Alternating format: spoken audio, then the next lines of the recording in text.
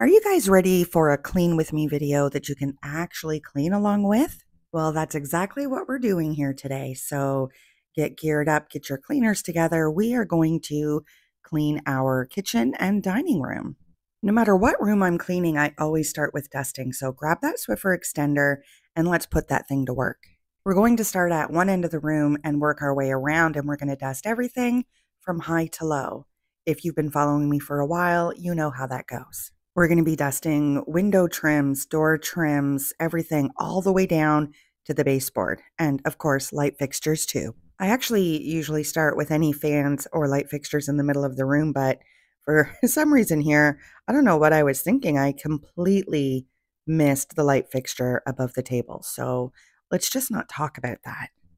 You'll notice that this video isn't just a clean with me video, but you're actually getting a really good glimpse into how I would clean a house professionally. I'll be giving you some little tips and stuff along the way. We'll chat a little bit as we're doing it, and from time to time, we'll just play a little music as we're moving our way through a task. If at any time during this video I get ahead of you, just go ahead and pause me. Come back to me whenever you're ready to move on to the next thing. When I dust, I like to use my Swiffer extender, as you know, because I can easily get everything from high to low with very minimal bending. And I always have a damp microfiber cloth as well. I don't use any product. I feel that stuff like furniture polish and some of these weird concoctions that you see on TikTok and Facebook and Instagram, they're just unnecessary and can actually do damage. So a damp microfiber cloth is really all you need when you're dusting. I use my Swiffer first, Swiffer everything down, and then I go back over surfaces and stuff with my damp microfiber cloth. Now, some people might think that that's a little overkill, but you know what? I've been doing this for well over 25 years, and I can tell you that it just does a better job. Not only a better job, but I actually find it to be more efficient. Now, let's say I was in like a client's house and I'm dusting their house. They have pets, cats, a dog, whatever, and there's hair everywhere. If I was just using a damp microfiber cloth, could you imagine how many times I would have to run back and forth to the sink to rinse out my cloth so I'm not pushing it around as I'm dusting? I mean, I don't know. Maybe I've just been doing it wrong the whole time, but this is going to be always the way that I do it. Anyway, let's see if I can find us something to bop to while we finish up our dusting. We were riding through the woods with our bikes. We got scared when it got darker at night, 'cause everyone was missing safety lights. So we tried to use a flashlight as a guide. And now I'm standing in an overcrowded train, picturing the times we had as children while the rain is pouring down the windows and the people push their way. I've seen better days. Take me back to my hometown. Take me back to my loved ones. We were kids, now we're all grown. Back in my hometown. Take me back to my hometown. Back to my loved ones. Back to my hometown. Back in my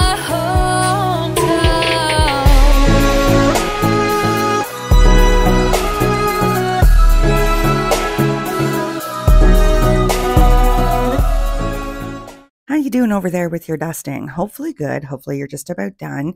But if not, you may want to give me a pause right about now. We are moving into the kitchen part. My area is all open concept, so easy peasy for me to do.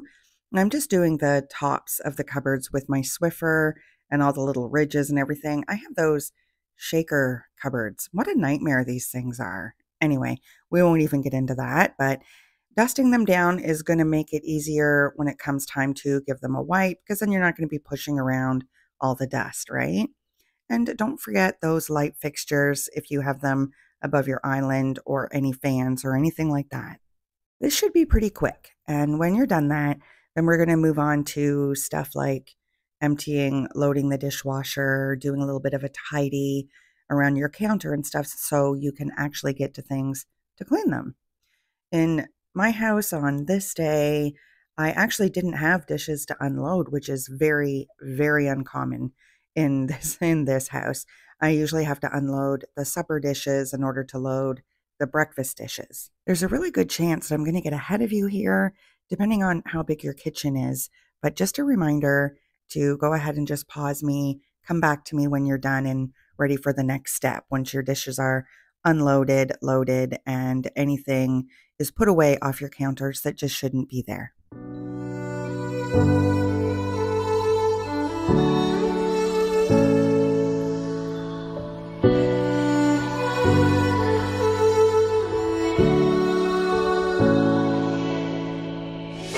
Day in, day out, it's the same road we're walking down. Same job, same town, 'cause we've been told that's the way our world goes round. Walking on the grounds we've always known, stepping on the footprints in the snow. But when it melts, the other ways will show.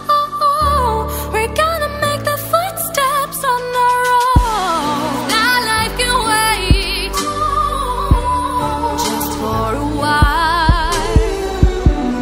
That life can wait, so take that aside and just go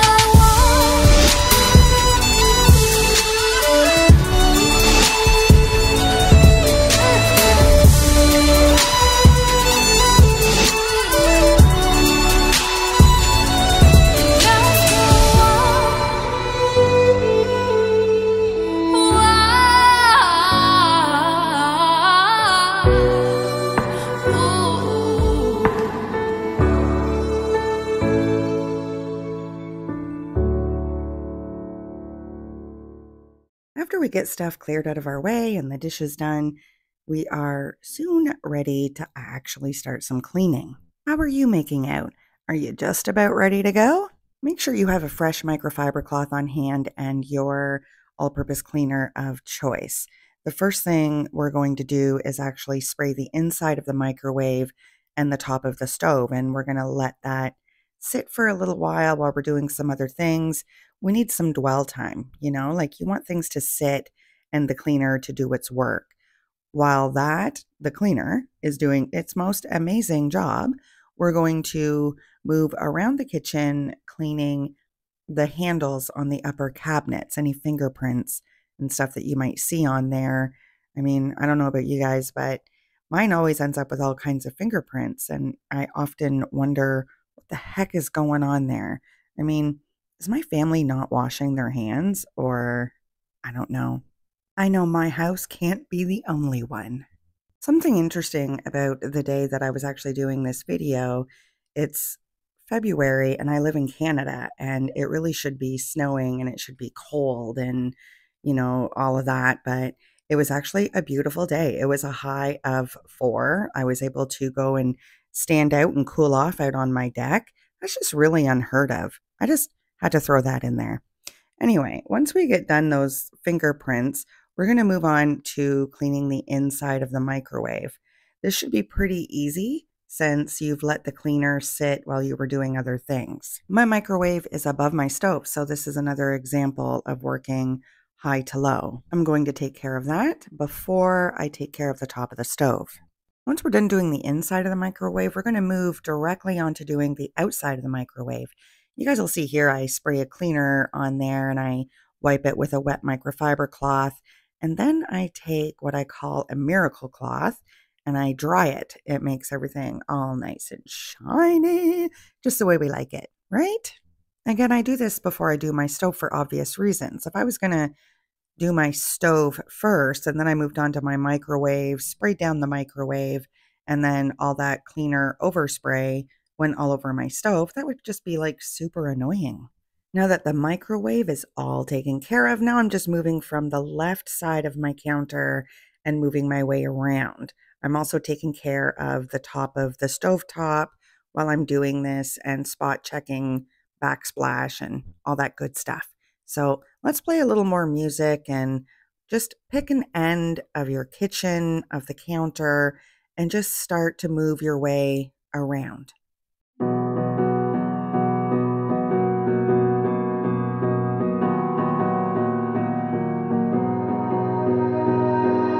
You melt the ice behind my stone cold eyes. I turn to ashes, but only just sometimes. Inhale your smoke, but you still act surprised. It's not my fault when we end up capsized. You call me crazy now, but you don't understand. I'm calling out to you. Can you hear a thing? 'Cause you lit the match that ignites the flame. I'm the TNT, but you're the spark to blame. And it's fire, burning holes inside my brain. Feel the fire, heat that melts us down again. Now it's pouring through my veins, but I said you're the spark to blame. And it's fire, burning holes inside my brain.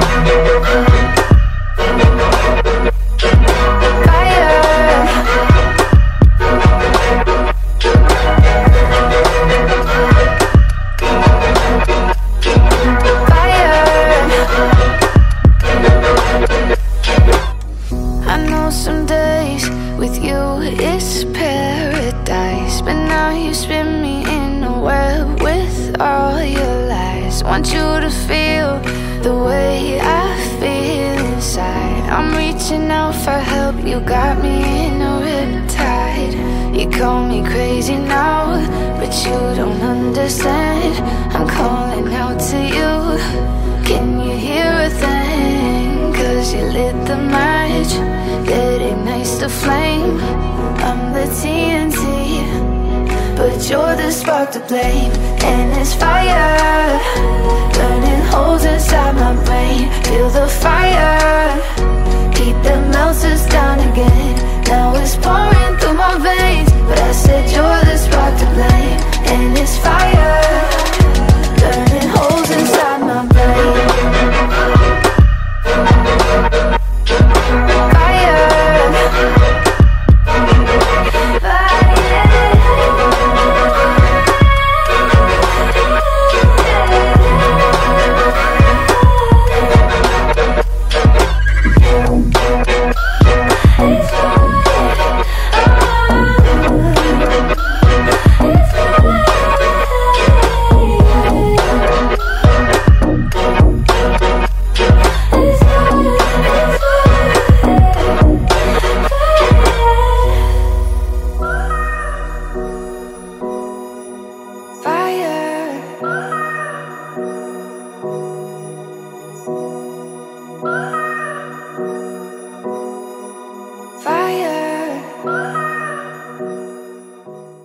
Okay, I am just about to the end of my counter and I've done my stovetop as well. I hope you guys are coming along okay and didn't have to pause me too much.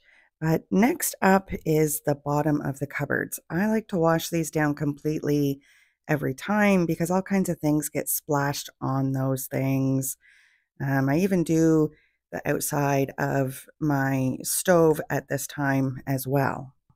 Something that I think I should probably add in here for those of you who have solid wood cabinets, you're pretty limited on the cleaner you can use on those, but I usually suggest using just some Dawn dish soap. You can mix it in a spray bottle with some water, or if you have a lot of grease buildup or anything on your cabinets, then you can also use it straight out of the bottle and then just rinse it off. I feel like that's one of the most common questions that I get when it comes to your kitchen cabinets. It seems that a lot of people do have solid wood cabinets, and yeah, they can be a bit of a pain in the butt, especially if you have those greasy fingerprints and stuff right around the handles. My cabinets are fortunately pretty easy to upkeep, except for the fact that they're shaker cupboards. Like I had mentioned before, they've got those little grooves and stuff gets into those little corners and it's a real big pain in the butt. But I would still prefer to have this than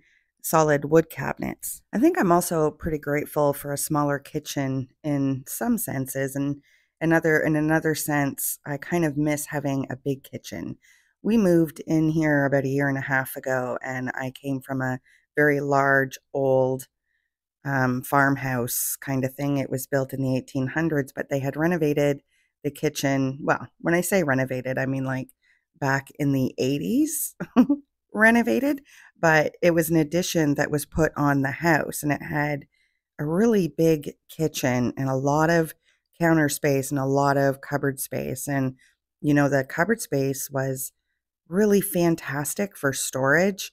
And I loved having all that counter space, but at the same time, it took me double the time to clean than it does for this kitchen that I have now. And, when I first moved in here, it definitely took some figuring out and some organizing and some purging and all of that good stuff to make this work for me. But it definitely all came together and I just love it. I think the only time I wish now that I had a bigger kitchen is when we get a couple of us in there at the same time. Somebody's trying to get a drink, somebody's trying to make a sandwich, somebody's trying to put away dishes, then yeah, there might be a little bit of cursing and swearing and, get the heck out of my way sort of thing, but we won't talk about that cuz I really do love my family, but I hate it when they're in the kitchen while I'm in the kitchen. I'm going to be moving on to the island counter here real shortly, but if you're still moving around doing the bottom of your cabinets, don't stress because I still have this little coffee bar to do. This gets pretty messy every single day. I need to wipe it out. Blech. God, learn how to talk. I need to wipe it down every single day. The coffee bar was one of the additions that I made in at my kitchen when we first moved in here that I didn't have in my old house, but it made it so that I had more availability for space on my kitchen counter. All of the coffee stuff, the coffee maker, the sugar, all of that stuff went onto this little coffee bar and opened me up some space. I didn't have it all over my counters, and as you could see, I really don't have a lot of counter space, so it was really much needed. I actually just bought a console table off of Amazon and turned it into a coffee bar. Bam! Worked for me. Okay, so I am now moving on to my island counter. We are almost done, or at least I hope you guys are almost done. And again, I hope that you didn't have to pause me too much because I know that some people have bigger kitchens, and I don't know, you might have a little more dirt to deal with, a little bit more buildup. But once I get done wiping down the island, then it's going to be the sink, and then I'm going to go around and polish up the stainless steel. So we are approaching the finish line. A little more about my coffee bar situation, though. I don't know if you guys seen the video of me organizing my closet and taking everything from my dresser and putting it into my closet because I didn't want my dresser in my bedroom anymore. So I decided I was going to take that out of there and I'm going to turn it into a coffee bar.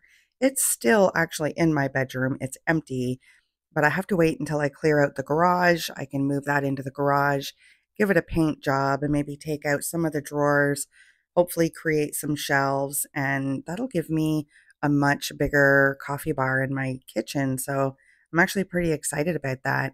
The console table is great and everything, but I feel like everything's kind of compact on there. And I only have, I think, two shelves below it, and they're just wire shelves. So they're a little difficult. Creating more storage is a super exciting thought as well. Okay, I am wrapping up the island here and getting ready to tackle the sink. The sink is always kind of mayhem in my kitchen. I mean, I do this every night, but take a look at that.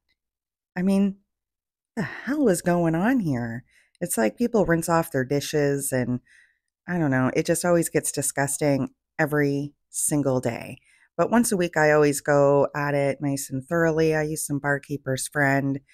If you haven't used Barkeeper's Friend yet, oh my God, that's all I can say.